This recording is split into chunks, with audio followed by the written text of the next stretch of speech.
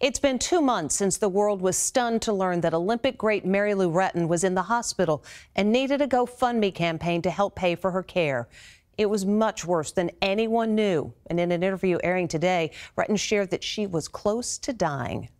It's Mary Lou Retton breathing with the help of an oxygen tube. She's opening up for the first time about her harrowing medical crisis. I literally was laying on my bedroom floor and I said, I can't do this. I didn't know what was wrong with me. In 1984, Mary Lou Retton became an idol when she became the first American woman to take home gold in gymnastics. Last October, she found herself fighting for her life, diagnosed with a rare form of pneumonia.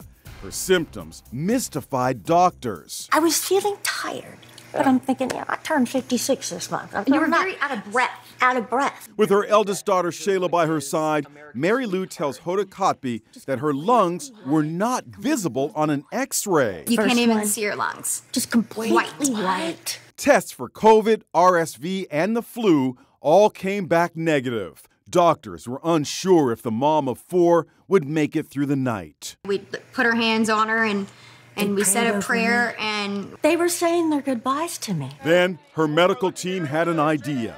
Pump high-flow oxygen through her nose. It worked, and her lungs got stronger. I'm not great yet. I know it's going to be a really long road. I mean, when you face death in the eyes, I'm a fighter.